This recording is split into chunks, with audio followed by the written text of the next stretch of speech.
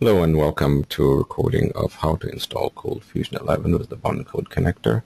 We're using Windows 2008 R2 operating system with IIS installed as the base install. And as you can see, we have IIS running already. However, in order for ColdFusion to install correctly, we'll have to modify it a little bit. So we are going to go to the web server area of the operating system in the server manager and add role services. Specifically, we're going to add ASP.NET and CGI in order, and then that would trigger the .NET extensibility as well as the ISAPI extension, ISAPI filters for everything to get installed correctly. So we're going to run through that process real quick and run the install.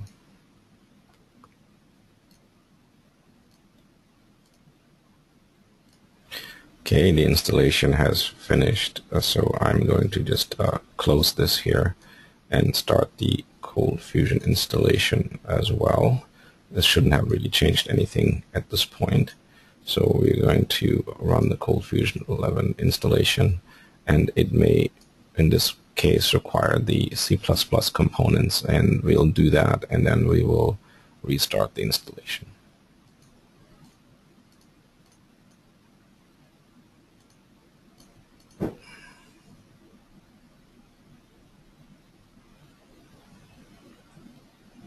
So here it is asking me to install the Visual C++ runtime. I'm going to say OK, so we're going to do that.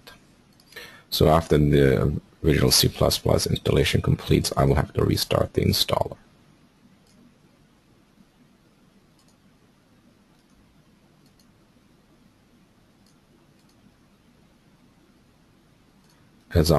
I will walk through the options now for the installation parameters that I'm choosing here. I'm going to accept the license, choose a trial, and we'll do a server configuration, and we'll just say this is the allowed IP address. And we really don't need any of these services at the moment, so we're just going to say next. And we're going to leave everything here disabled for our installation and select the defaults for the directory. And the web server side, we will attempt to configure it for the default website, but unfortunately it's not going to work. So we're just going to do this and flip back to all IIS websites. However, I believe this installation will fail, but in our case that is not as relevant since we're going to use an alternate connector. So I'm just going to hit next. And we're going to give it an interesting password. And it doesn't like my password strength. So, okay, we set the password. I'm just going to leave this on. And we're going to say install it.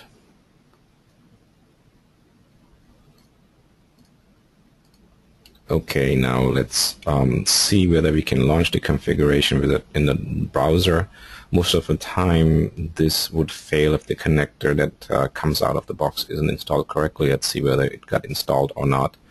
And it looks like it didn't get installed correctly by the Adobe installer. Let's see whether we can run a manual command prompt and get it to even acknowledge. So that would be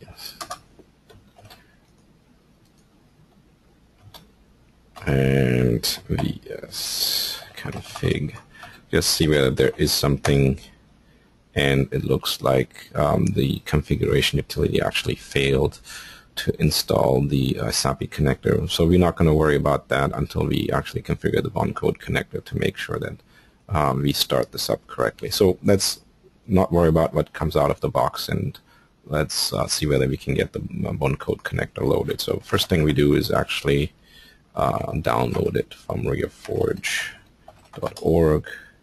and we're just going to say download this project, and let's save the file to our drive somewhere. Maybe like put it under C temp save,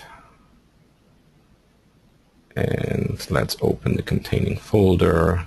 What we're going to do here first is unblock the zip file so that Windows will execute any libraries in there without blocking it. So we're going to then extract all its content. And let's go back, temp, go in here, and the only thing we need to do here is actually just to run the connector setup for now. So that's going to go on, and it's going to say, hey, hold on, there's something missing, should I install it? And you say yes, and just walk through the rest of the process, accept the license. The information here is actually pretty helpful in terms of how to remove the connector if you need to uninstall it, for all the things that it puts on. Here is the difference for Adobe ColdFusion 11. Really, it's 8014 or 8014 is the new port, and ColdFusion 10 used to be 8012, but Adobe changed it to 8014 with ColdFusion 11. So we just take that, and then we are going to not enable remote access to Apache Tomcat, so it's going to block that. We don't need to check any of these for the Adobe one. And actually this time we'll just put it on the default website, and that's fine too. So we'll only handle CFM CFCs, and we will need to do sub configurations in a second. You'll see why. And we'll just say go ahead and install. Okay, we finished the BonCode connector setup. That was pretty straightforward. So now let's test it out and see whether we get any more or better response than we have gotten before. Before we do that, however, let's check where the connector, since we've chosen a specific site, would have installed its setting file under a bin subdirectory that it would have created under each document root, in this case under inetpub www root bin, and there's a setting file here, BonCode AGP13 settings, and we really need to change that slightly in order to enable Adobe mode processing. So we're just going to see whether we can open it up and see whether we can make a change to it. And really what we need to do is we need to enable Adobe mode, and mode is capital mode, and it should be true. Enable Adobe mode. So that should do the trick. If I can save it, yes I can. So let's see whether we get a response from let's see here, from CFIDE administrator, and we really shouldn't at this point because there's one element missing, and we'll find out in a second what it is. So actually it looks like it did a lot more things than I thought it would. So we're actually getting a response from ColdFusion, but as you see, some of the images are not coming through, and the login here as well isn't quite, I think it should be white background. So we still have to configure slightly the ColdFusion site since we're using the BonCode connector. And here really I'm going to point you back to an article, a blog post that is a little older that I had written that outlines what the differences are, and that's this particular URL if you want to note that down. Experimenting with ColdFusion 10 in this case, but most of it applies to 11. What we have to do is really enable these directories to be also served by the BonCode connector, but in a slightly different way. Rather than using it by extension CFC, CFM, we need to add a wildcard type redirection for these URL requests that follow this pattern or have this in the pattern.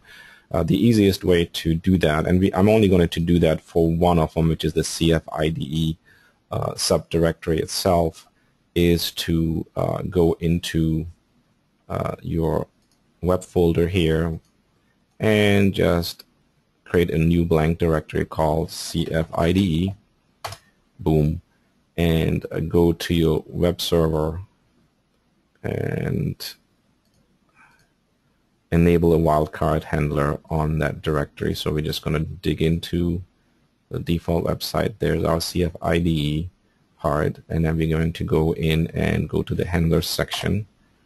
I'm just going to blow this up a little bit, handler mappings, and we're going to add a managed handler, add managed handler, and we're going to say everything that comes in the URL from the browser with that URL pattern in there. We're going to have BonCode handle this, BonCode, and then we're just going to call that wildcard, and we can probably accept all the defaults, and there you go. So anything into this request, into this folder in the URL and matching this URL pattern should now be handled by BonCode, which in return will send it straight back to ColdFusion 11. Let me just close this, go back to my browser. Here we are, and look at that. So actually we are now getting all the information from CFIDE. When you look at the article or the blog itself, it outlines more directories.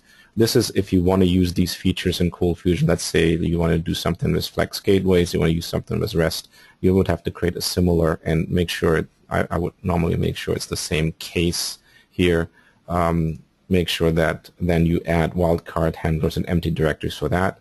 So the approach with BonCode is when you want to expose a feature in ColdFusion, you have to explicitly put it in so that the attack surface by itself when you install BonCode rather than the ISAPI particular redirector is minimized, so you only expose the features that you need to expose and go from there. So we're going to go into ColdFusion Administrator, and one other thing that I believe happened is the installation failed, username admin, I think, to put in the password that I wanted to use, but we'll find out, and if not, yes. So we'll have to probably reset the password here. Let me do that. All that is pretty unfortunate. Seems like a lot of workaround, but Adobe did make it a little easier to do so. So we're going to actually use a tool called password reset, and we want to change the admin password, and we're going to say Adobe 123, boom, and Adobe 123, boom. It's good when you type it incorrectly.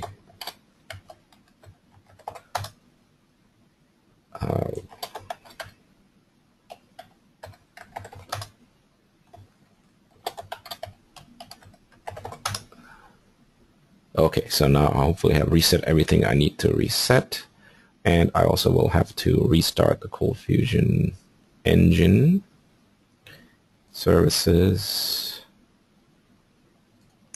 That's this one. We're just going to restart it. So it's starting back up. Okay, ColdFusion started back up. So let's go back in and see. It may not be quite started yet. So let's go back in and wait. So now my password got accepted and still saved from my browser's last entry into the form fields.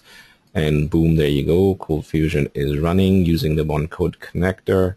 Let's add a little bit of code if we can. So let's run administrator, and then I'm going to say now is, and then my super duper programming skills, and then there we go. Let's save as, and let's put it into the web root, and I'm gonna call it test.cfm,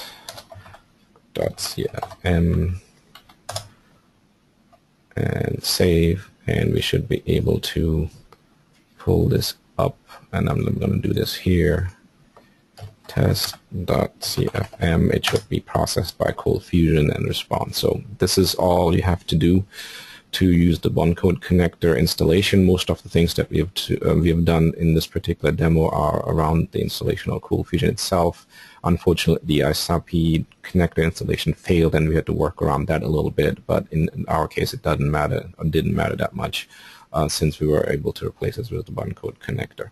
If you have any questions, please contact me through the ReaForge website by clicking the contact project link, and you would have to register and write your message there. If not, I'm available also on some other social media outlets. At bmanclt is my Twitter handle.